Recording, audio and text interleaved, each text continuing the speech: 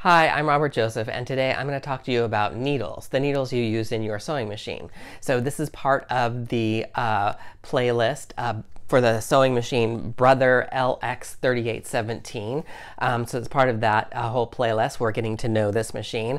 And in this next section, I'm going to talk to you about the different brands of needles and what I use, because I kind of reference some of those during my later videos. So I just kind of wanted to intro this video before my intro to this video, because I actually use the needles that come with this machine. And so I unpackage those and I talk a little bit about the areas of the needle that you will need to know. But before I get into that, I just kind of want to do a close-up and show you the brand of sewing machine needles that you might encounter at the fabric store.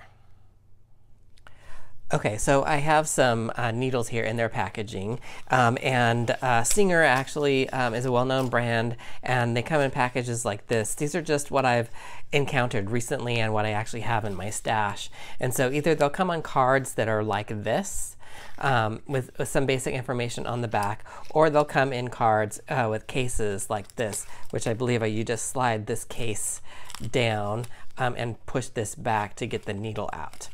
And on the back here for these ones, you just kind of punch the back here. I've kind of creased it here and broken it, and you push the needle out through the front. Now the Singer needles have a color coding on this, and these are really big needles. This is a size 16, so I'd use that on denim or heavy twill, while this is 80/11. And just a quick little lesson. The the 100 and the 80 is your European sizing system, and the regular smaller numbers are the American sizing system. If you want to learn more about needles, then you can check out my Apparel Arts Academy Level 0 playlist. I'd go into in depth about what these numbers are, if you're interested in that. So, and then the ones that are in this box are the ones that I actually prefer, and they are the Schmetz brand needles, and they come in cases like this. And I guess I've used this one, I should keep it out. I buy these in bulk, so that's why I have this big box. And they open up the same way. You slide the case down, and then you push the back out to actually remove the needle. And again, this is, you'll see here, 80, see if I can, 80/12. It's hard to see. If I push this down, maybe you can see that a little bit better on the bottom here. Let me see. The bottom here. And then up here is 130/705H, and that's just another classification. So again, the 80 is the European system of sizing, and the 12 is the American. Now, if you notice on the Singer one, it said 80/11. There's really not much difference between the 11 and the 12, except for that the 11 is really for more of a regular woven, lighter weight woven fabric, not your super lightweight, but if it's a regular plain weave, like your quilter cotton is a plain weave, if it's a little bit lighter, you might want to use an 11, whereas a 12 has just slightly larger of a needle. But pretty much I use, for most of my medium weights, I use an 80/12.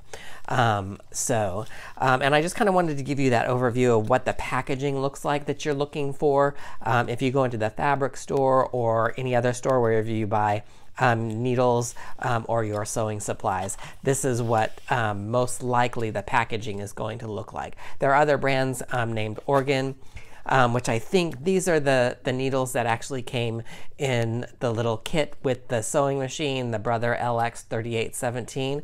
I think I showed you these briefly, and when I open this up, I'm going to take these out in the next video, and it says Organ here. That's also another brand, although Organ is general. I haven't really seen a lot of the Organs in fabric stores and other stores to purchase. I do know that they do a larger business in the industrial machine section, so that's where I've encountered the Organ brand. Okay, so in the next video, I'm actually going to open these up and talk a little bit more about the areas of the needle that you need to be aware of. Okay, so we have the needles. I'm just going to take this out of the package really quickly. And I think they're in a piece of tin foil, yeah. Okay. And there should be 3 in here. They're a picture of 3. And they're just loose in here, so be careful that you don't spill them. So they look like this. I'm just going to take one of these out, set the others aside. And let me see, can I see that? Okay. So this is your needle.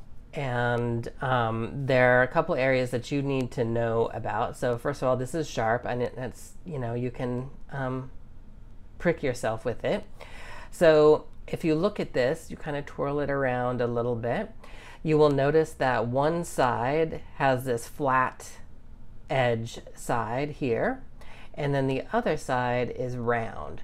And if you, let me see if I can get this to focus. You can kind of see, whoops, that there is some, I think I might be too close to the camera. Okay, so anyway, there is some writing. You can kind of see a little bit of it right here. So it's too small to actually read. It's hard for me to read, but that actually has the size of the needle and everything. So, which you will also have on the outside of the packages that you buy. So on this, there's no size here. I'm assuming that these are size 12. So when you go to buy sewing machine needles, the size, you will see 80/12, and that's for a medium weight cotton. And the 80 is the European numbering system, and 12 is the US numbering system. Okay, so also if we turn it back to this flat side, this side is important because this side is going to go toward the back of the machine. You won't be able to actually fit this in properly, so for the home machine manufacturers have done you a bit of a service because you can't actually put this in the opposite way. Okay, so this flat back side will be to go toward the back of the machine. But if you go down the back of it, you can feel here, and you will feel a little bit of a notch, and I don't know if I can turn this a little bit so you can see there's a little cutout on the back of this here. That's called the scarf, and that's actually where your machine on the inside picks up the thread to lock in the stitch. So you don't really need to know that much to learn to sew, but that's how actually, that's where the part of the bobbin catches the top thread to lock it in. So then you have the hole here, which you can kind of see. If I twirl that around a little bit, that is where we put the thread. Okay, so all of this is going to go toward the back. The round part is going to go toward you. Again, on this front part, on the rounded part side, if you take your fingernail along the needle on the front, there is a shaft, and you can actually, it's a groove, you can put your fingernail and feel it. That actually guides the thread from the top of the machine down into the hole or the eye of the needle. And so you just need to know a little bit about the needle before we get going to actually put the needle, place the needle into the machine, okay? So this long groove helps guide the thread down into the eye of the needle, and that's what this hole down here is called, okay? So again, your needle has on the top part, this top part is called the shank, and on the back of it is a flat part, and that is going to go toward the back of the machine. Okay, so that's all I'm going to talk about for the needle for right now. If you want to get into needle sizing and everything that goes along with needles, I have a much more in-depth video. If you go into the Apparel Arts Academy playlist and you look in level 0, there should be a needles, I think it's needles and thread video that goes much more into depth about what these numbers are and that numbering system and the different needles you should use for different types of fabrics. Okay, so this is just a little bit about the needle, and now I'm going to hopefully get close-ups on showing you how to install this needle into the machine. Okay, so I'm actually holding the camera right now. That's why it seems a little bit shaky, and I apologize for that. But I want you to see under here where the needle is going to go, and I'm going to grab my little pointer here. So the needle is going to go right up into here, and you see this part here.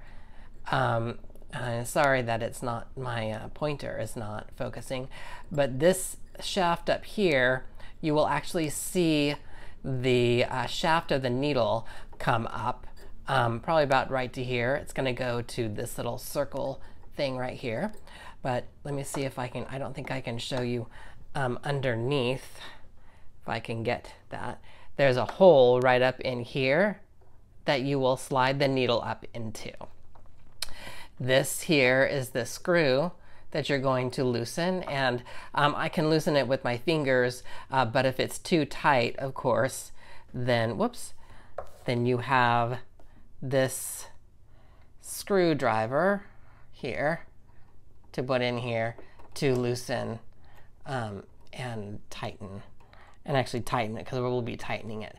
Okay, if you have lost this tool here, then you can use a penny or a quarter. So before I actually start to put the needle in, I'm actually going to lower the presser foot, because this is the presser foot, and it comes with this presser foot in.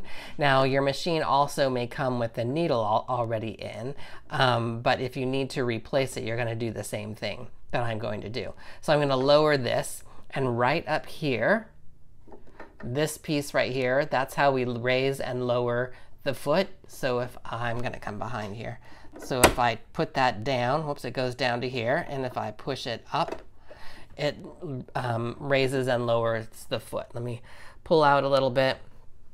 You see it here.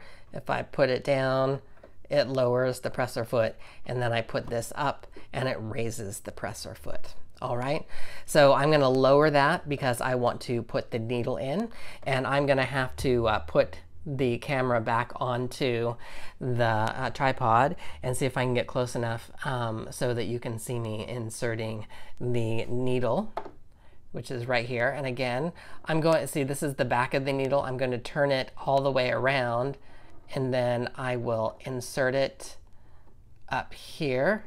And of course it's totally closed because I did not unscrew the screw here.